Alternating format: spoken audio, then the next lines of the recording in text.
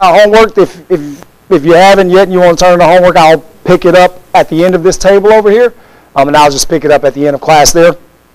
But before we jump into class, we want to open in a word of prayer. So if you would, please pray with me. Father in heaven, we thank you so much for this day and the blessings that you have given us. We thank you for your Son Jesus, who died for our sins and provides salvation through faith and obedience to your holy and divine word. And we thank you for your word that gives us everything we need for life and godliness. And we thank you for the blessings that lie in your Son. And we pray that as we study a portion of your word and a topic that discusses your nature and the triune nature of your being three in one, Father, we pray that as we study it, we'll glean and learn more as we dig into the riches of your word. And we pray that you'll forgive us those things we've done in transgression of your word. And we pray that we will repent of them and come to an understanding of the error of our way, that we might correct those things before it be everlasting too late. And Father, as we go into this class this evening, may everything that we teach be according to the truth, the whole truth, and nothing but the truth. So help us, Father, and that the consummation of all things, we have brought glory and honor unto you, your Son, your Spirit, and your church. Father, we thank you, we love you, and it's by the authority of Jesus we pray. Amen. All right. So let's jump right in here. Let's get to where we ended. And by way of review, we were discussing, let's get this. Come on, go.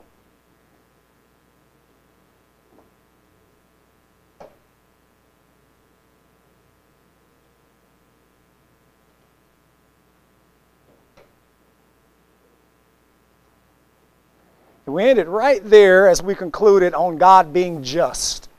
So by way of review, we're going to look back at this screen, and then we'll go forward, okay?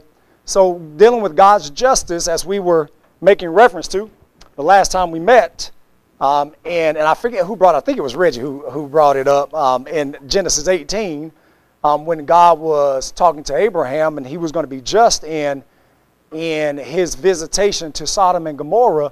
And we know that Lot was there, and Abraham pleads for those righteous that God would find in Sodom and Gomorrah and wouldn't destroy them. And in Genesis chapter 18, verse 25, if we could turn there, Genesis 18:25. Abraham said, "That be far from thee to do after this manner, to slay the righteous with the wicked, and that the righteous should be as the wicked, and that be far from thee. Shall not the judge of all the earth do right?" That obviously is rhetorical, right? That's rhetoric. We know Abraham knows the answer to that, but he is appealing to God's character, right? His justice.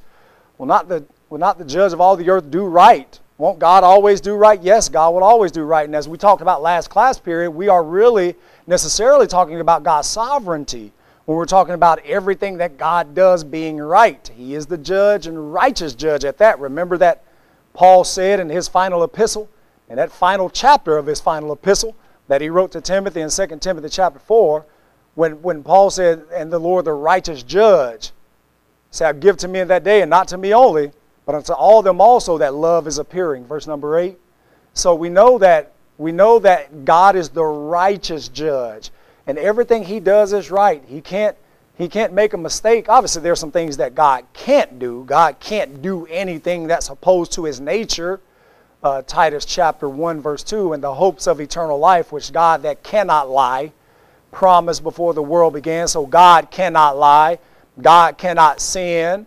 God can't have darkness. 1 John chapter 1, verse 5. And so God can't do things that are opposed to his divine nature. All right, so both Solomon and Paul understood the goodness and severity of God. 1 Kings chapter 8, verse 32, as Solomon is dedicating the temple. Let's turn over to 1 Kings. 1 Kings chapter 8, verse 32. "Then hear thou from heaven, and do and judge thy servants, condemning the wicked, to bring his way upon his head, and justifying the righteous, to give him according to his righteousness."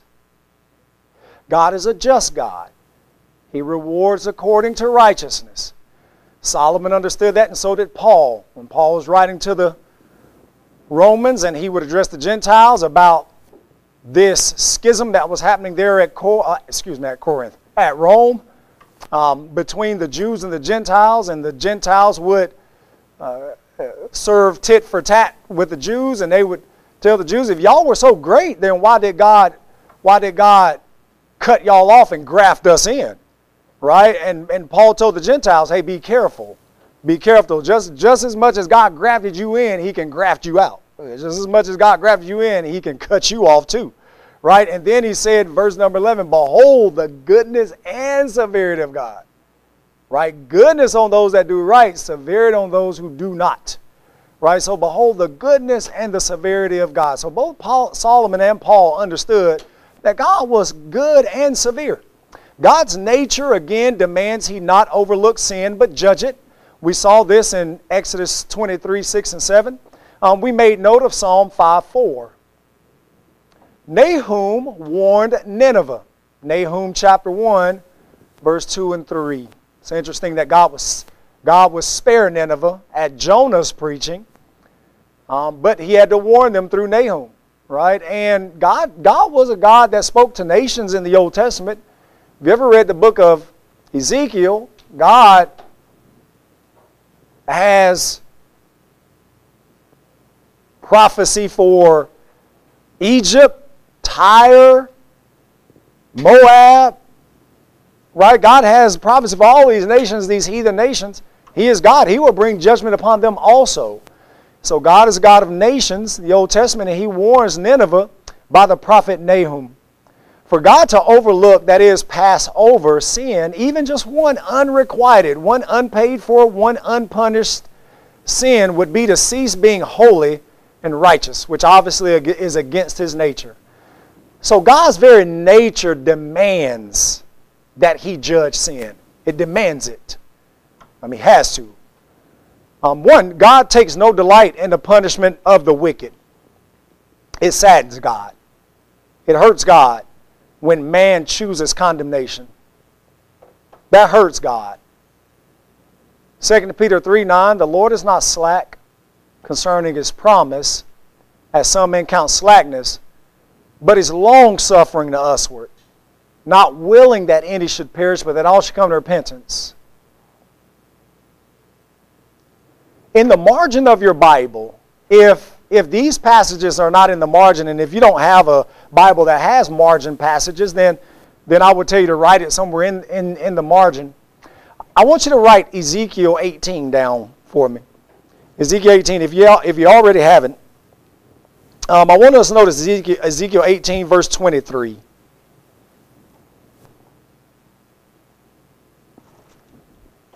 This will be a cross-reference for 2 Peter 3:9. I want us to notice Ezekiel 18:23. Notice this. Have I any pleasure at all that the wicked should die, saith the Lord, and not that he should return from his ways and live? Does God take pleasure that the wicked die? Does God smile when wicked people die? No. What about verse 32? Let's jump down to verse 32 in Ezekiel 18. For I have no pleasure in the death of him that dieth, said the Lord. Said the Lord God, wherefore turn yourselves and live ye. God pleads with his creatures, his children of nature. He pleads with them. Choose life. Choose me. It saddens God. It hurts God when we choose, when humanity chooses condemnation, when humanity chooses to not live under the shelter, the spiritual shelter and protection of God. That hurts his heart. So God, Larry.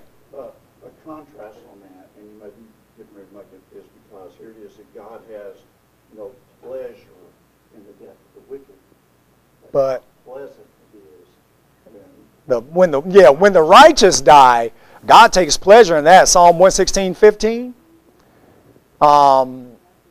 Pleasure in the sight of the Lord is the death of his saints. Yeah. So in that contrast, it hurts God when the wicked die, but it pleases God when the righteous die. Now he no longer has to share us with the world, right? No longer has to share us with trials and tribulation and the influence of sin and all of those things that come with the human condition.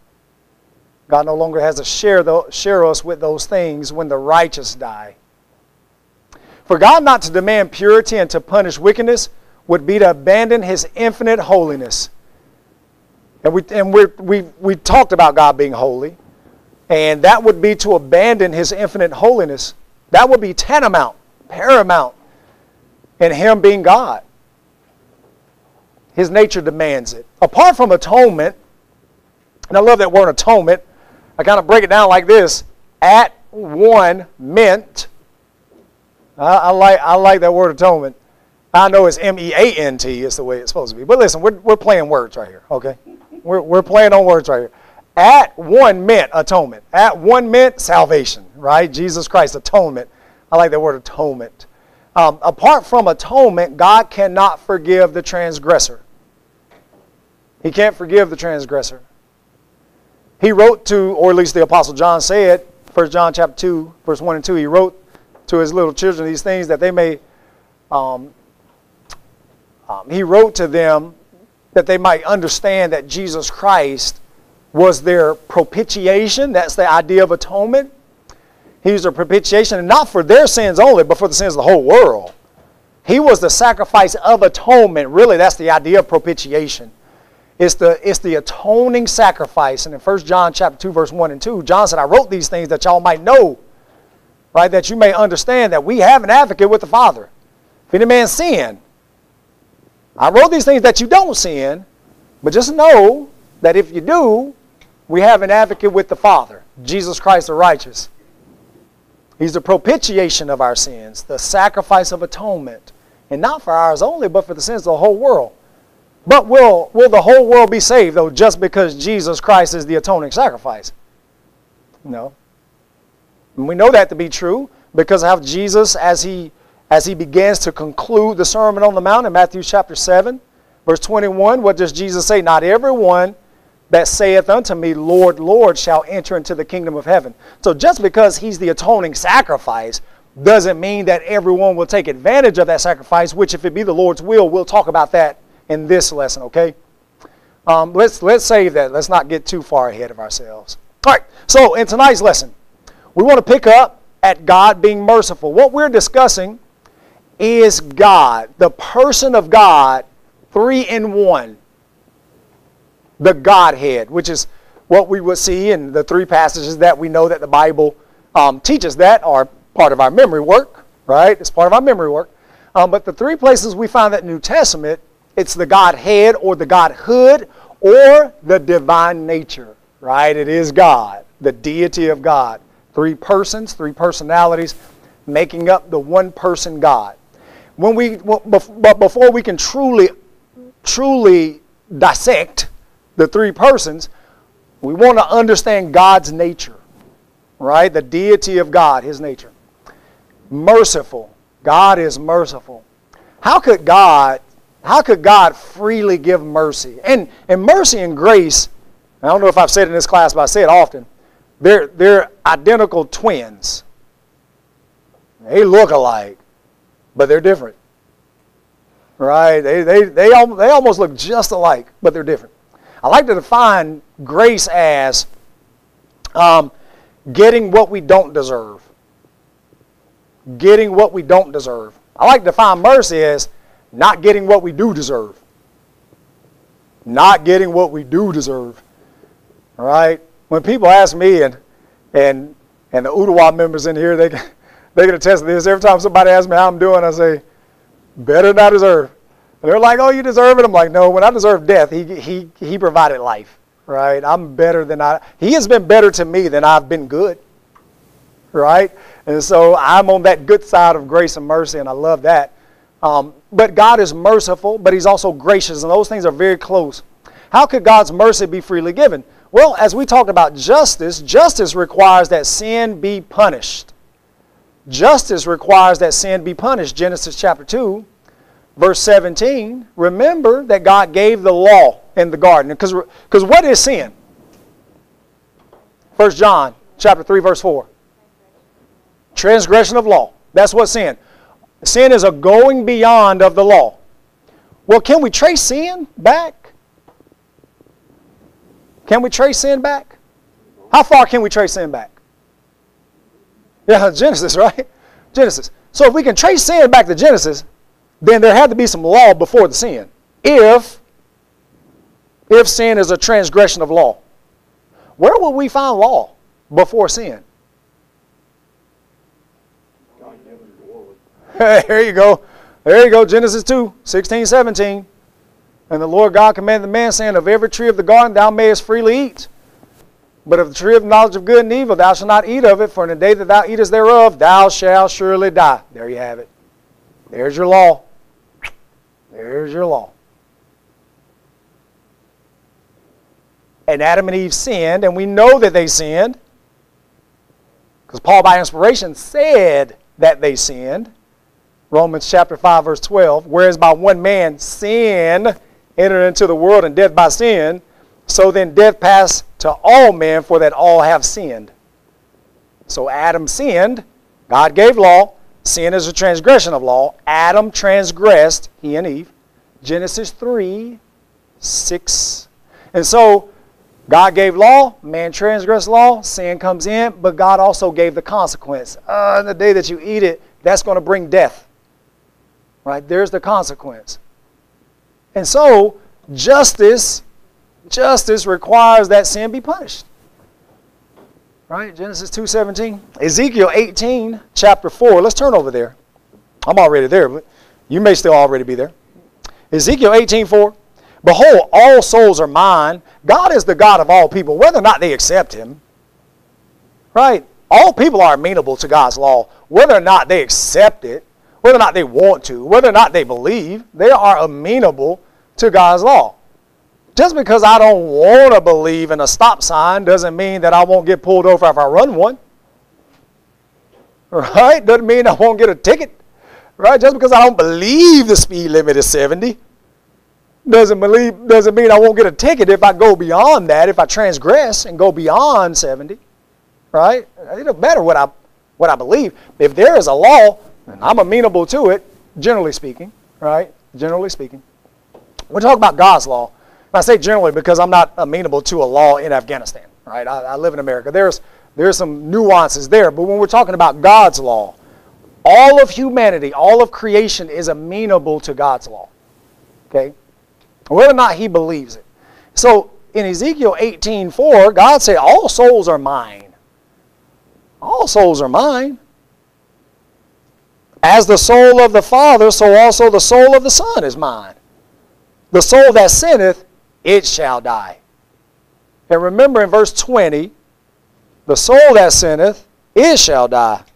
The Son shall not bear the iniquity of the Father, neither shall the Father bear the iniquity of the Son, but the righteousness of the righteous shall be upon him, and the wickedness of the wicked shall be upon him. Now this is clearly a death knell for the terrible tulip.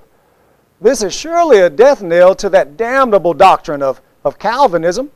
Total hereditary depravity. That is the T in the tulip. That acrostic, the T-U-L-I-P. And the T is total hereditary depravity, meaning that we inherit the sins of our parents, who inherited the sins of their parents, who inherited the sins of their parents, which spans all the way back to the first parents, Adam and Eve. Well, what does God say to Ezekiel? The Son shall not bear the iniquities of the Father, neither shall the Father bear the iniquities of the Son. The righteousness of the righteous shall be upon him, and the wickedness of the wicked shall be upon him. Larry. When you trace that back, you are getting into blasphemy, because who was the parents of Adam?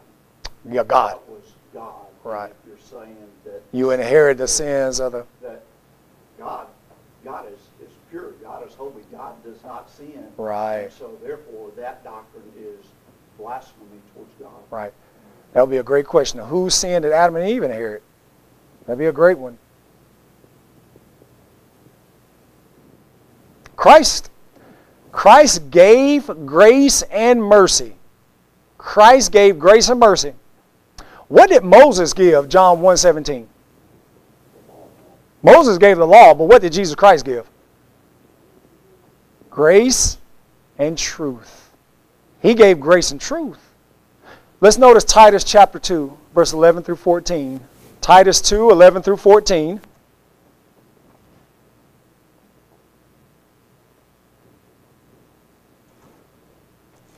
This is another passage that we would ask the question and we would demand an answer.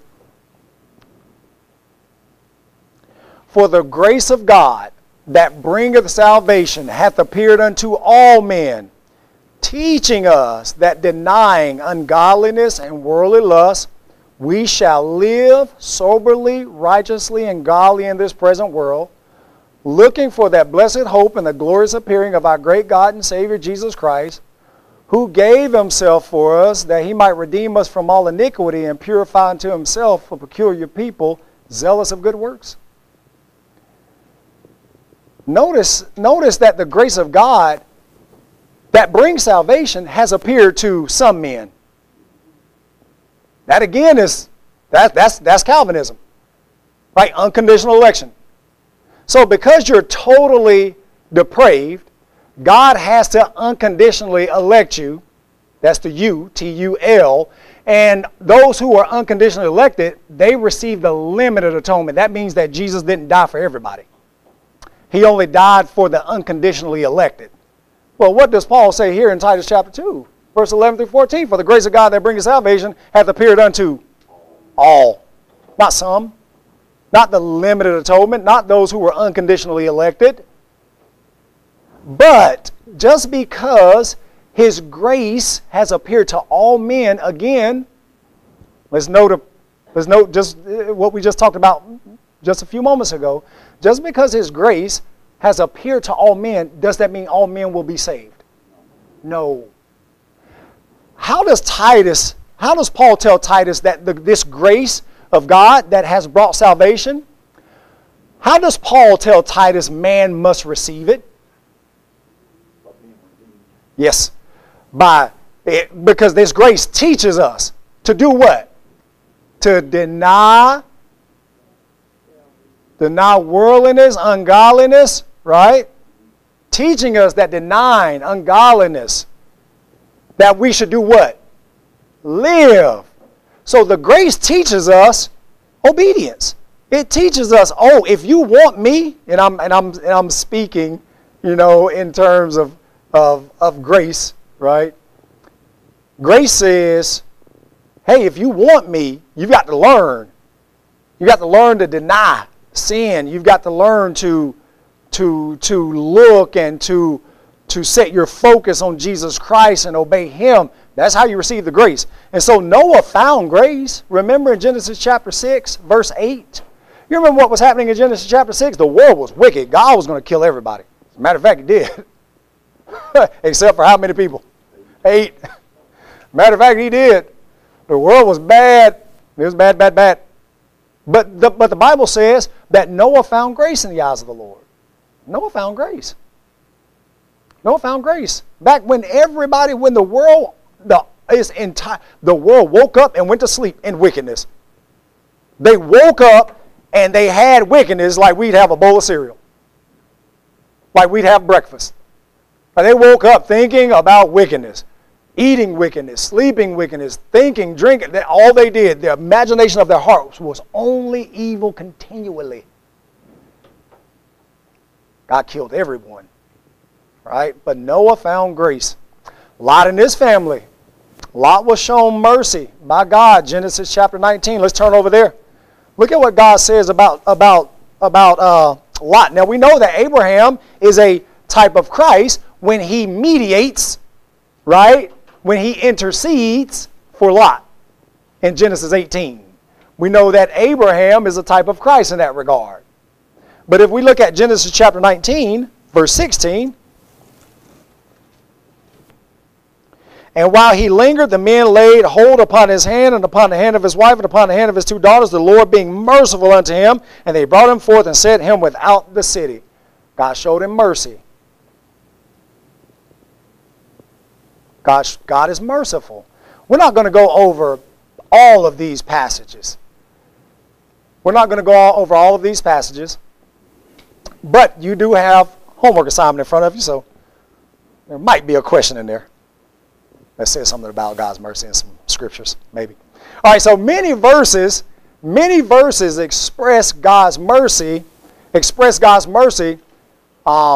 he's a merciful God. He is a God of mercy. We can look at every one of these passages, Exodus 34:6, Deuteronomy 4:31, Nehemiah 9:31, and these are not even all of them, right? These are not even all the passages that prove and show and illustrate the mercy of God. But God is a merciful God. God is a merciful God. You know that Jonah got upset with God, didn't he? Anybody remember that story?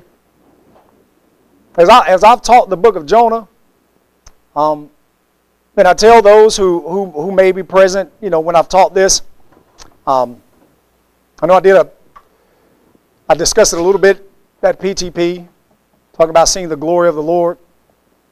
But when you consider Jonah, and if you see Jonah as just a man in a whale, right, then you need to reread the book, right? The book of Jonah is about the salvation of Nineveh, the capital city of Assyria. God has sent Jonah to preach to those people. Jonah didn't want to do it, so he ran from God. And God, by miraculous means, sent Jonah to the city. Now, when Jonah preaches to these people, he preaches an 8-word sermon. He preaches an 8-word sermon to Nineveh. Yet 40 days and Nineveh shall be overthrown. He preaches an 8-word sermon to Nineveh, and they repent. They repent. Amen, Rick Owens. If we could preach an 8-word sermon and everybody repent, that'd be beautiful, wouldn't it?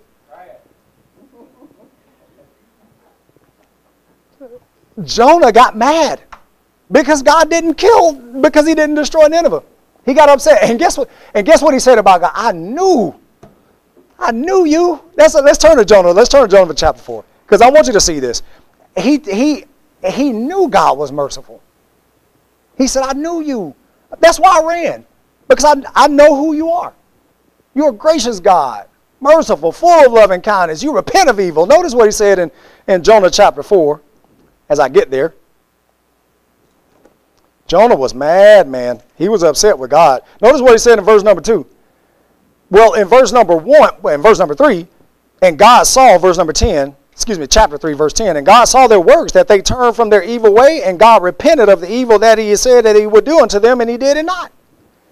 Verse number 1 in chapter 4. But it displeased Jonah exceedingly, and he was very angry. Jonah was mad that God was good. Think about that. You know who would have been in Nineveh at that time had he been alive? Eric Garner. I'd have probably been in Nineveh. Right? I'm glad that God didn't visit me when I was outside of the blood of his son. Right? And so chapter 4, verse 1, he was angry. Verse number 2, and he prayed unto the Lord and said, I pray thee, O Lord, was not this my saying when I was yet in my country? Therefore I fled before unto Tarshish. This is the very reason I ran. This is the very reason I ran, for I knew. Look at that. For I knew that thou art a gracious God and merciful, slow to anger, and of great kindness, and repent of thee of evil.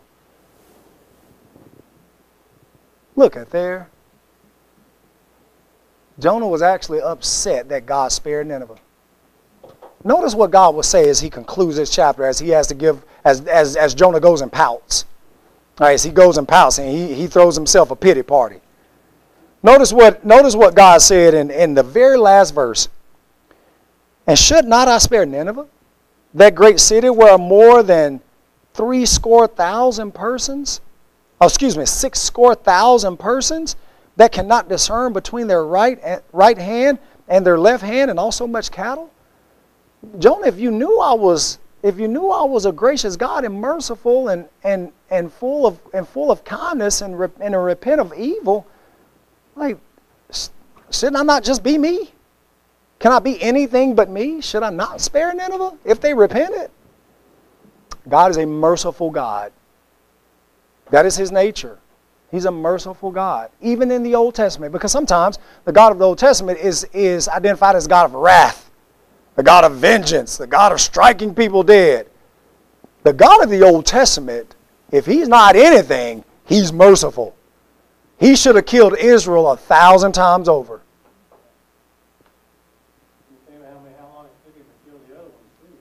Right. Yeah. He said the iniquity of the Amorites is not yet full. Right? He let the Amorites exist for 400 years, I guess it was. Right? I mean, you know, if he wasn't anything, he was merciful in the Old Testament. If we don't see anything about God in the Old Testament, we should see his mercy. From Genesis, with Adam and Eve, all the way to the New Testament, he has shown his mercy. Merciful, merciful, merciful God. God is rich in grace. God is rich in grace. Ephesians chapter 1, verse 7, Paul said, in whom we have redemption through his blood, the forgiveness of sins, according, if I can get there, to the riches of his grace. Yes, according to the riches of his grace. He's rich in grace and he's rich in mercy.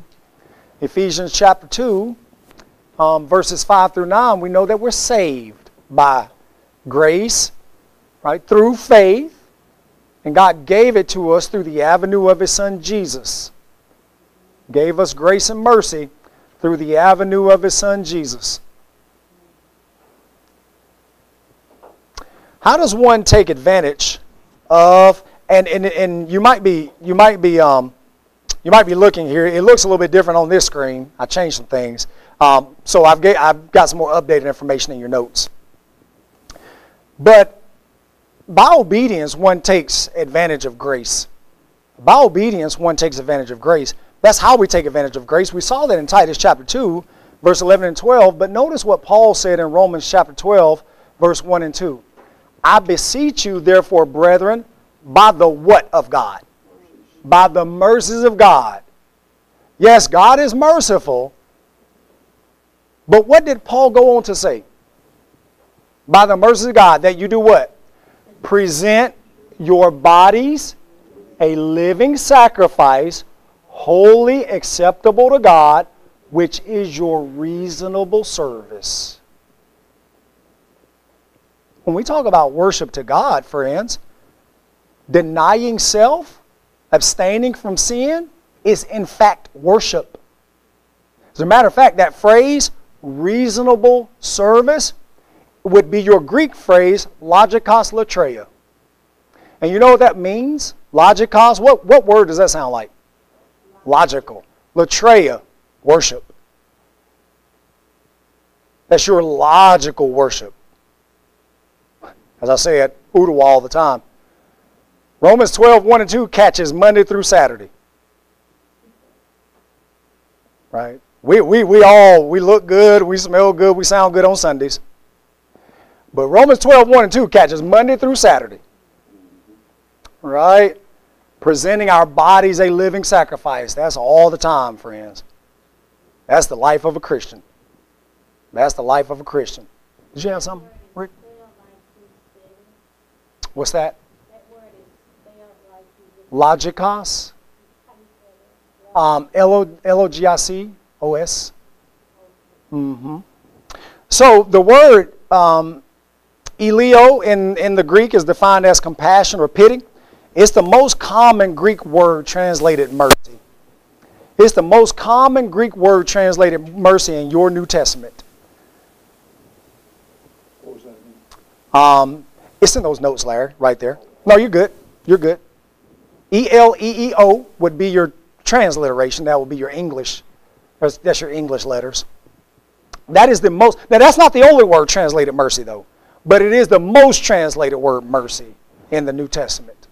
And it means compassion or pity. We made reference to Noah earlier in Genesis chapter 6, verse 8. What does Genesis 6, 8 say about Noah? He found what? He found grace where? In the eyes of God. Now, question. Could Noah rest in that alone? That he found grace in the eyes of the Lord? So could Noah sit back and say, Man, I'm good. Could he just put his hands behind his head, kick his feet up and say, yep, I'm good. Nothing I got to do. Let's go to Genesis 6:14. Go to Genesis 6:14. If grace alone, without man's acceptance of it, is enough, why do we have Genesis 6:14? What did God say to Noah? Make thee an ark. Wait a minute, Lord, I thought I found grace in your eyes. Why I got to make an ark? Why do I have to do that? I found grace. I'm saved by grace, right, God? I found grace in your eyes. I'm saved by grace. Noah, you got to make an ark. You got to accept this grace, buddy. If you don't make an ark, you're going to die with everybody else, man. Right? You got to make an ark. Make thee an ark of gopher wood. Now we get even more specific. Don't just make an ark. Make it of gopher wood. Rooms thou shalt make in the ark, and shalt pitch it within and without with pitch. Now we're getting specific, even about the commands that God gives Noah to accept the grace that he received, obviously in verse number 8.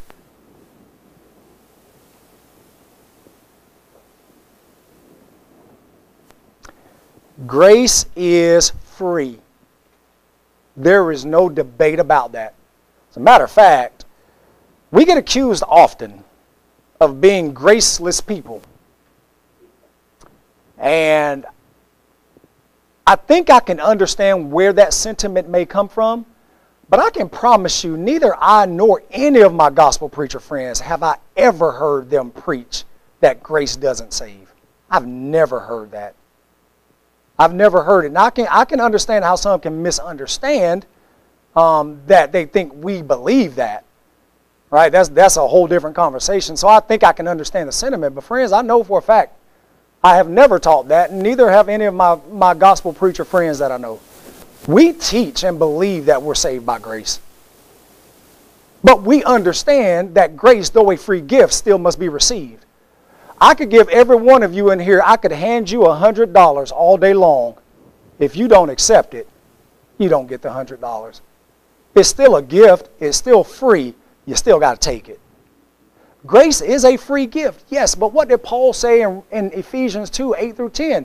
For by grace are you saved, but then he qualifies it. How? Through faith. Right? We are saved by grace through faith. Faith is our part. Grace is God's part. Right?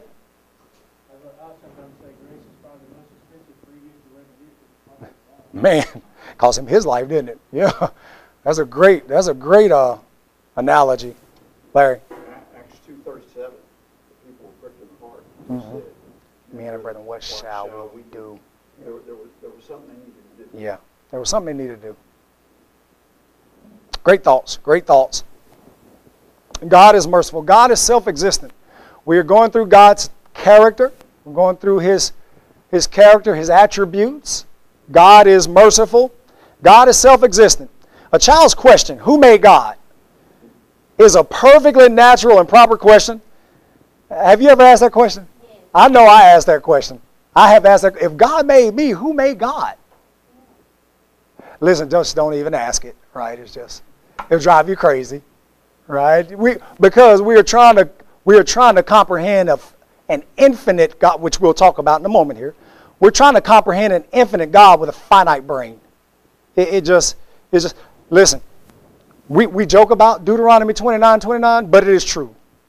Deuteronomy 29:29 is really true, even though we kind of joke about it, right? For the secret things belong unto God, but those things which are revealed belong unto us and to our children forever, that we may do all the words of this law.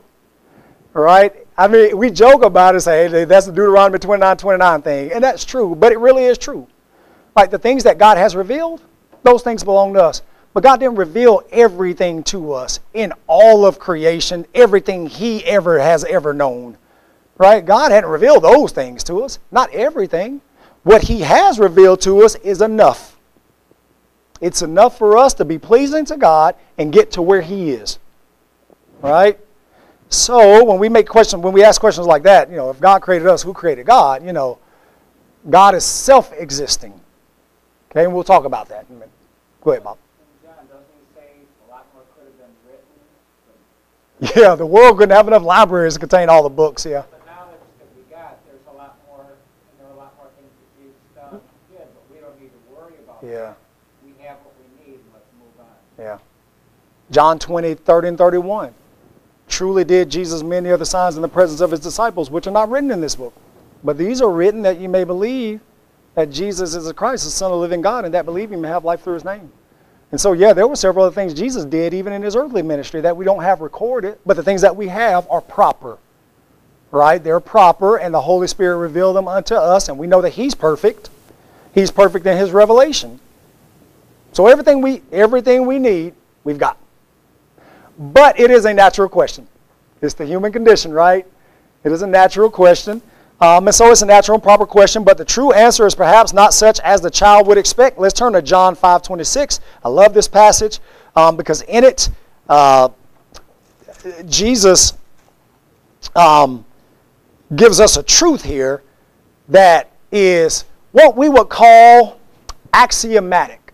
What that means is that it's true.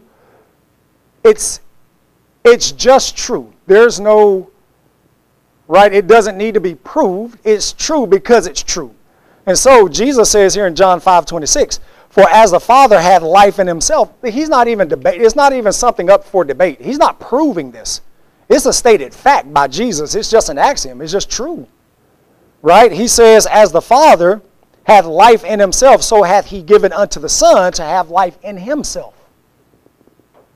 So, God is the source of all life and all that exists, whether living or material. He created everything, and we've already visited that to some degree in a previous lesson. But everything that exists and that continues to exist is by God and by the Word of God. I'm preaching a sermon series on Hebrews in the evening service assembly, and we've just come out of the gate, and we've dealt with the sevenfold superiority of Jesus over the prophets in Hebrews chapter 1, verses 1 through 3. And one of the reasons Jesus is greater than the prophets is because he upholds all things by the word of his power. He's the creator of everything, and he upholds everything. The reason the stars haven't fallen out of the sky is because he hasn't let them. He upholds them. They consist. Colossians chapter 1, verse 17, for he is before all things, by him all things consist. It's by his word that he upholds all of natural law. Well, he created everything, and so that makes sense. It makes sense that he would be the one to sustain if he's the one that created.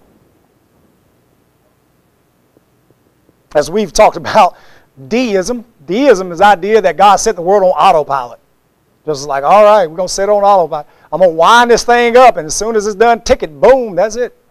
You know, that's deism. That is not the God we serve. He is active in creation through his providence. He is active in the world. He upholds all things. That means he's active. That means he's currently holding all things by the word of his power. He's not an absentee landlord. Well, he's self-existent. And so God has neither beginning, he has neither beginning nor end. He always was, always is, and always will be. It's not possible for man to properly portray the eternity of God. And that is true. The eternality of God is difficult. It's hard to comprehend. The scriptures often refer to God as eternal. And here are some passages, we won't go through them all, but here are some passages that tells us that God is eternal. Since God is eternal, that means no beginning, no end. That's what that means. And all life originates from him. Well, it follows, logically, that he's the author of, if he's the author of physical life, then it logically follows that he would be the author of eternal life, which the Bible reveals that he certainly is in Hebrews chapter 5, verse 8 and 9. He became the author of salvation to all them that obey him. He's the author of salvation. God being infinite. God is infinite in presence. That is omnipresent. Eternity affirms that God is not limited to time. So omnipresence affirms that God is not limited to space. God is not temporal. That means he's not physical. Therefore, he is not confined to one place. I love this passage. This is the one I'll make reference to, and we'll move on. 1 Kings 8:27, as Solomon is dedicating the temple. And he's praying. He said, will God indeed dwell on the earth? Behold, the heaven and the heaven of heavens cannot contain thee. How much less this house that I've built it? God is omnipresent. God is infinite in knowledge. That means he's omniscient. That means he knows all. He sees all. He is infinite in knowledge, complete in knowledge. God is infinite in power. That is omnipotent. That means he's omnipotent. He is all powerful. With that power, he also has authority. We'll wrap up right here. Matthew 28:18. When Jesus resurrected and he gave the Great Commission, he said, all power is given unto me in heaven and earth. That word is not our word dunamis that we normally see, which we get our modern day term dynamite. It's the word exousia. It is authority. We'll consider ourselves dismissed. We appreciate your undivided attention as the lesson was taught. May God bless you and keep you as you seek to conform your will to his.